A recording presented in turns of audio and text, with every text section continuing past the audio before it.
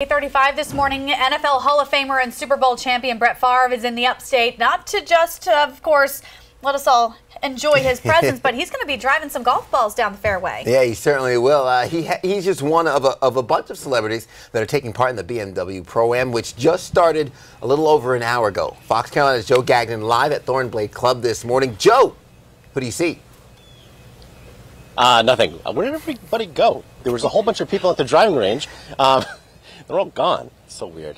Anyway, what a day it's going to be. So many celebrities, so many great athletes. Hall of Famers are going to be here, as a matter of fact, at the Thornblade Club at the Cliffs Valley as well. This is year number 18 of the BMW Pro-Am, and this is such a cool fundraiser. They've raised millions and millions of dollars.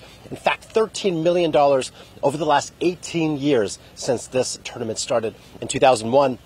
And this year has an incredible list of celebrities that are going to be on hand, including for the very first time NFL Hall of Fame quarterback Brett Favre. Not Favre, Favre. He has won 3 straight NFL regular season MVPs. He's won 2 Super Bowls. He's been first team All-Pro 3 times as well. He's really good at football and apparently really good at golf as well. So he's going to be here, as well as MLB All-Star and World Series champ Josh Beckett. From NCIS, Lucas Black is going to be here too, and so many more players and talented people. And I know Ashley Manelli cannot be more excited that Brian Baumgartner, who plays Kevin from The Office, is going to be here as well. And that show has created such a new revival now that it's on Netflix. My wife and I are watching. It is really good. You should see it.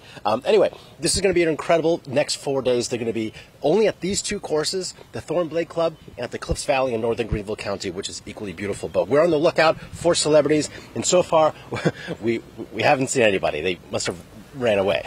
Back to you. Well, search far and wide, Joe. We know they're out there. We know that you'll find them. It's going to be a great day. Despite the rain chance, they should still have a decent setup. Joe, thanks. We'll be sure to check back with you tomorrow.